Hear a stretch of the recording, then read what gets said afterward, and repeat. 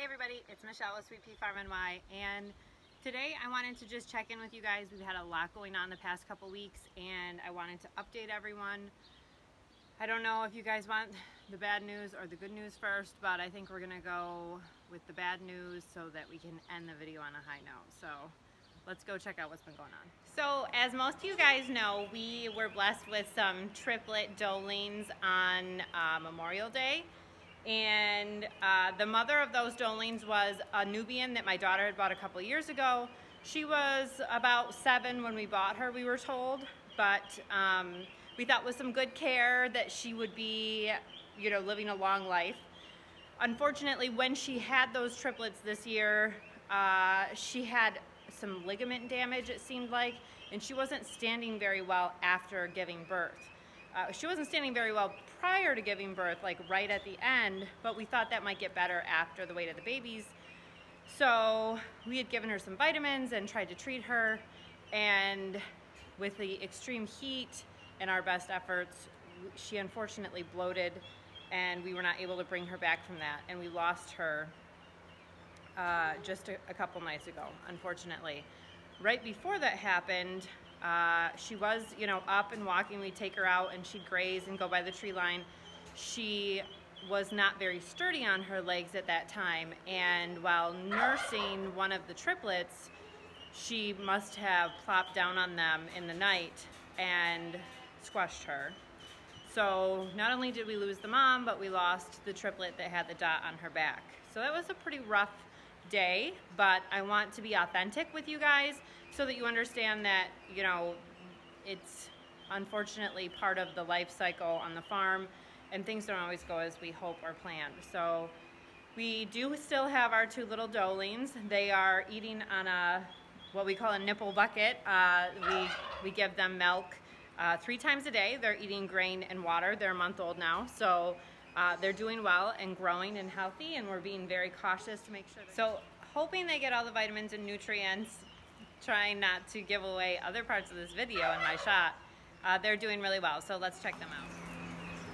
So this is their little feeder. We fill it up 3 times a day. They drink it up, and they also have access to minerals, baking soda, and grain.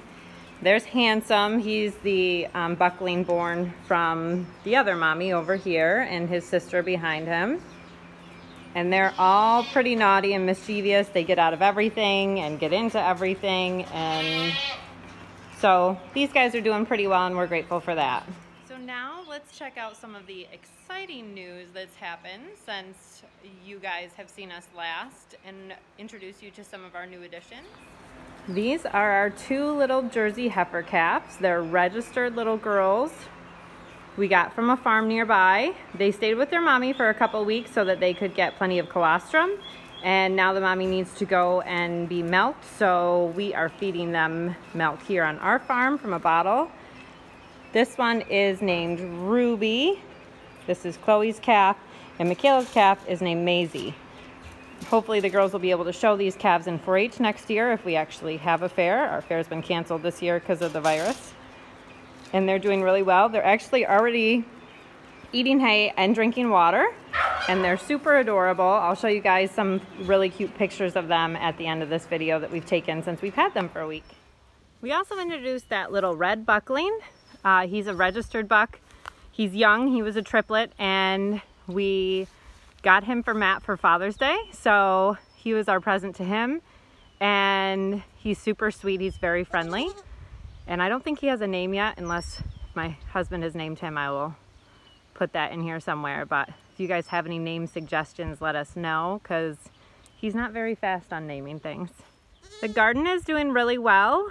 You can see the squash plants are getting huge, and the berry bushes are huge.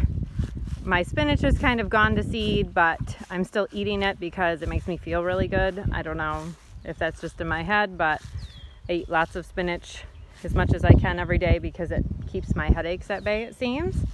Our sugar snap peas have flowered and now are very quickly growing lots of purple pea pods. I already harvested most of my garlic scapes and made pesto with it, which was delicious.